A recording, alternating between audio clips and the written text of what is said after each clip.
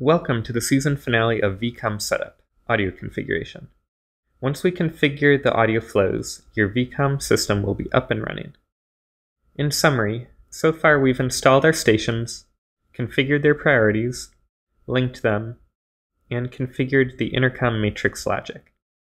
The final step is to route the audio.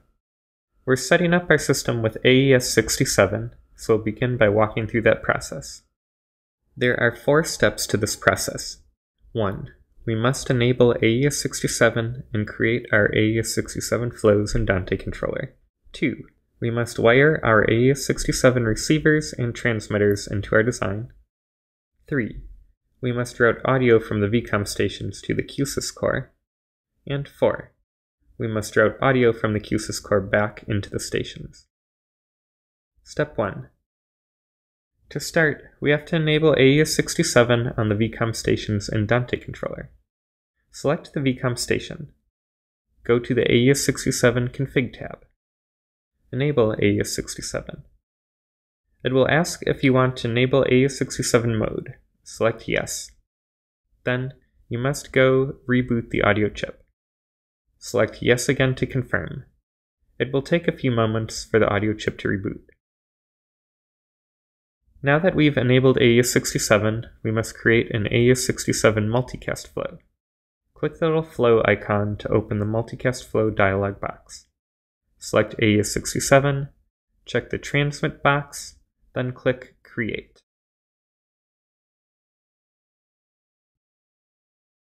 Step 2. The next step is to go back into QSys Designer.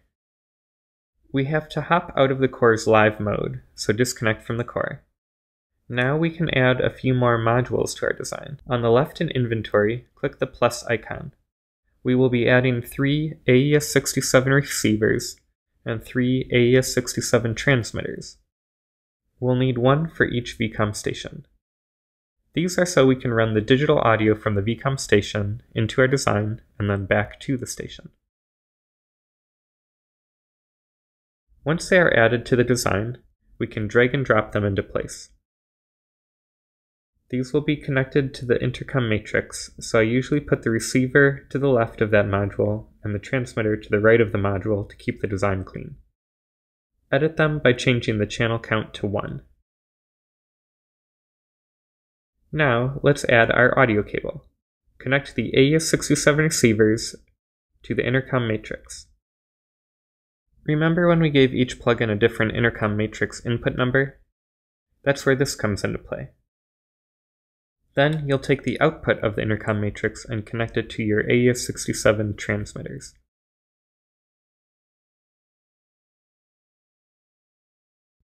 Step 3. The third step is to configure our receivers and transmitters. To do this, we must first save to core and run. Let's start with the AES67 receiver module.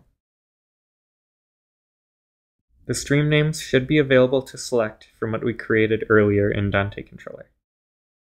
At this point, you should be able to see signal from your voice when you talk into the handset while pressing the button in the middle of the handset. This means you have audio going from the VCom station to the QSys core. Next, we must configure the transmitters so we can send the audio back into the station. This is how you get the side tone and are able to listen to other stations. Step 4. Let's open the AES67 transmitter boxes. You should make your stream name something that can easily be relatable to the station it belongs to. This will help you once we go back into Dante controller. The other important step is to set the multicast address to a static IP. By default, the multicast address will be something like 239.69.xxx.xxx.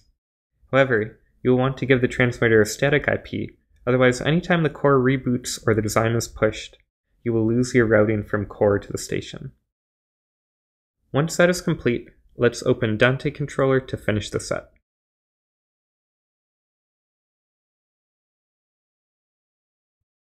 Go to the Routing tab.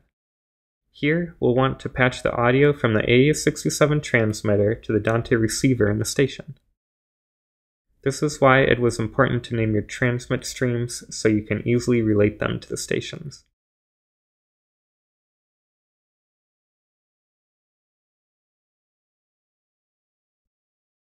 Once we're done, let's go back to QSys Designer and watch the audio flow.